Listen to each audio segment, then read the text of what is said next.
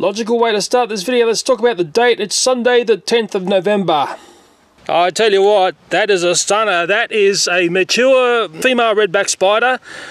It must have wandered here because there was no redback spiders here back in April. That is amazing. Beautiful day, not too hot, nice and sunny. It's the last part of spring for me. And I had a bit of an experiment down this end of the yard, and I think that experiment has utterly failed. I'm going to need this gear in this video, and most certainly a pair of gloves.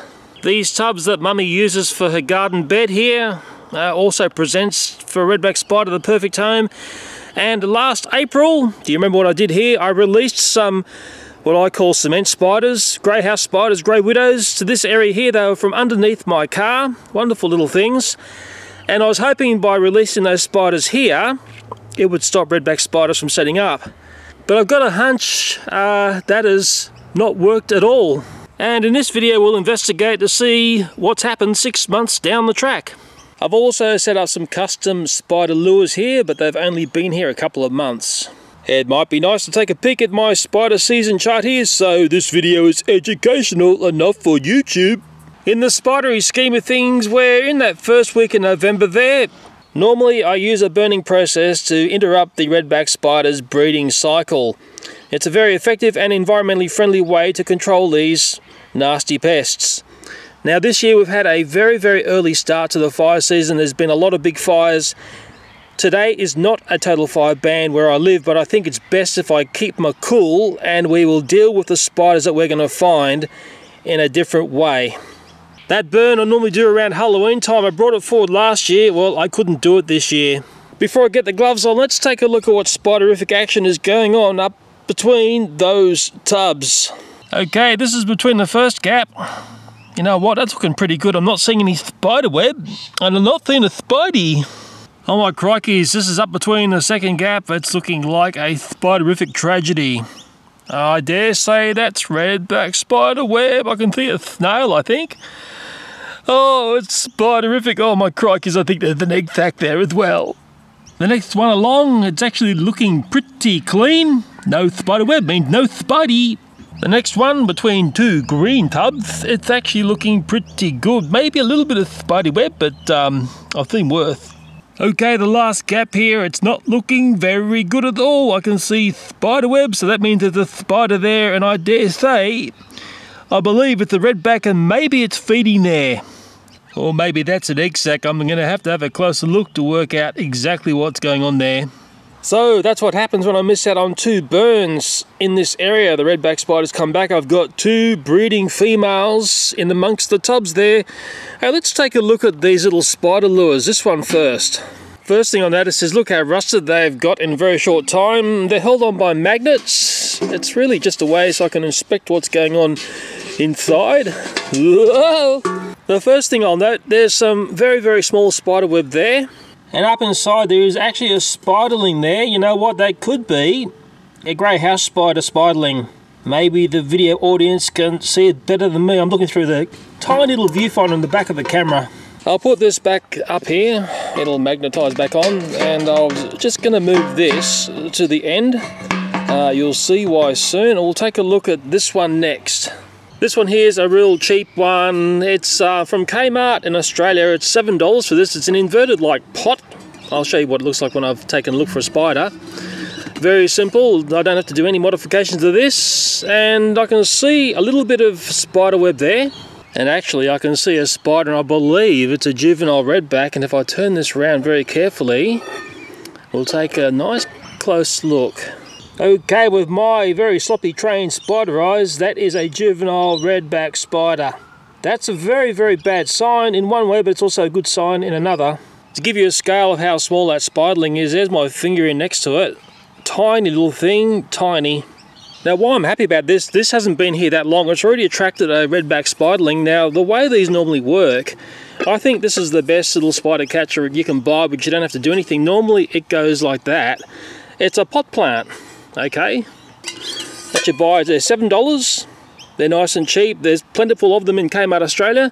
And when I saw this, I just thought, wow, it is the perfect spider snare, as I'll call it, lure, because the spiders will love to live in something like that.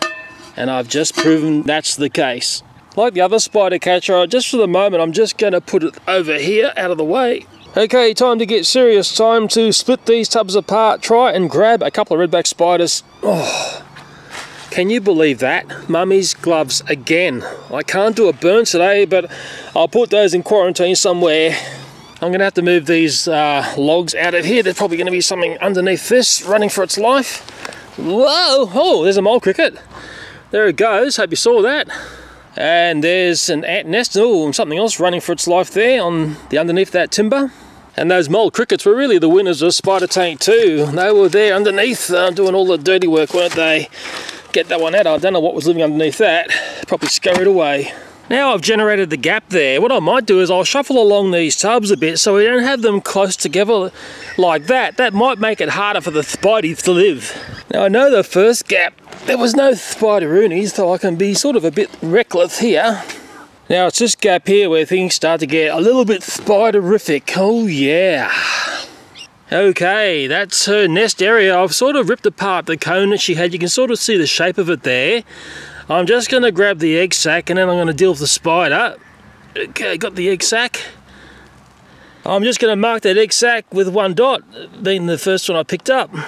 Now she's been having a wonderful feast of the black bugs that they so often nab, and I know the spider is just under the lip there. I've got a revised tool here, it's whippersnipper filament, whatever you call that stuff there, coiled up like that on the end of an aluminium stick. If it all starts to get pear-shaped, I've got the Dyson. Now it's one of these things that really needs my full attention, but I'm going to try and video it. I'm just going to drag this along, and hopefully the spidey will want to drop down and play with me. That's the theory. She's playing a little bit hard to get. Maybe if I push this way. Come on, dearie. Work with me. Sometimes they just drop if they feel like they're under threat. Oh, I can't see her yet, or can I? Oh, that's her up there. I'm just going to retire that tool and go to one that I know, and it's the monkey tool. I've used that one before. And wish me luck, and I'm just going to drag it from the back here, and hopefully it'll bring the spider out and everything else that's up there. Thank goodness for monkeys, eh? Very inventive little critters. Oh, got the spider, I've got it. Monkey tool wins again. Oh, she's a little bit cranky. So would I be if I had someone with a monkey tool through my home. I tell you what, that is a stunner. That is a mature, obviously female redback spider. It must have wandered here because there was no redback spiders here back in April. That is amazing. Yeah, she's liking that monkey tool a lot. I'm just got her down on the box there. I'm just letting her play with her own nest. And now that I've grabbed all this, this may sound crazy, but I'm going to go and put it into one of the spider homes that I've made. I tell you what, she is a stunner. I'll just transfer all of the webby stuff there and the food that she's grabbed into the center. This will be the tricky bit. I'll just transfer her over. Oh no, she's been good actually. I'll put her into her little webby area there. There we go. Oh no, she's away. She got away. Just had a mission failure there, man. She hit the ground and she bolted, and I'm going to have to be very quick. I'll just move this aside, and unfortunately I'm going to have to do this. I don't know where she went, but she bolted fast. That's what I was using there. That ended very badly actually. Man, she took off very quickly. I'll just put this on here. I don't know if I'm going to attempt that again. Just a reminder to me how efficient a flamethrower is. Anyway, I'll just clean up the rest of this web here and I'll keep shuffling things along. I think it's clean in between the next two. I tell you what, the next wet day we have here, it's going to be like apocalypse now in my backyard for these spiders. Yes, that's clean through there, but what I will do is, people like this scraping thing, don't they? Nice and clean, I hope, yep. Something about that they really like, maybe the sound. The next bay is also clear. I'll just... These tubs are all sun affected and hail affected. They're falling apart in my hand. Yes, that's clear as well, but I will do the monkey tool. Clean as a whistle. There's a lot of little fine web around the front of these tubs is all I could say. Yeah, that's pretty clean. Yeah, there's sort of webby bits around here. And here, I suppose it's all little spidling stuff, isn't it? Now I know the next one presents with a redback, and I think it's an egg sac or something going on in there, so I have to be a bit careful. Oh, if I can move it. Oh yes, I can see the spiderific stuff happening. Okay, just move some of this green away and we can start to see the spider stuff. I'm just going to come in and very carefully grab the egg sac. There's very strong web around it. Okay, I've got it. Oh, sort of got it. Second time lucky. Oh, and we can just understand that as being number 2. I'm just checking to see where the spider is. It's balled up under the lip of the container. Okay, I got my favourite monkey tool here and I'm just going to do that drag like I always do. It's no drag doing the drag. And hopefully it's going to drag the spider out of that little recluse area. I do believe the spider's in amongst the web there on the monkey tool. Yes, there she is. That is another very mature female redback spider. Put it this way, it wasn't there last April, but it's there now. Why is this so? Sort of says to me these spiders go wandering around as adults looking for new homes to play. And I'm sorry little girl, it's going to be goodnight sister in a chemical way. Oh gee, she hasn't moved much since she's been on the monkey tool. Oh, she's moving a bit now. I think the monkey tool might have done her in a strange way. She won't be coming back from that. I don't think she's in that good a shape since the monkey tool dragged her out of a nest. Put it this way, she didn't try to run anywhere. Mind you, they are the sort of spider that balls up when they're feeling threatened. But I think she was a bit sick before she got sprayed. There she is, free of that webby nest. She could potentially have been a redback spider, let's say from the very early part of last season. I'm just looking at the size of her. She's a little bit smaller than that other redback that I caught that got away from me. Yeah, it's very interesting. And she probably had another egg sac getting ready in there. I'll just clean up this area with the monkey tool over the efficiency of a flamethrower. I'll tell you what, I really know why I use it when I just see how clunky it is getting the spiders in this fashion. Well, let me just put this in a nice position.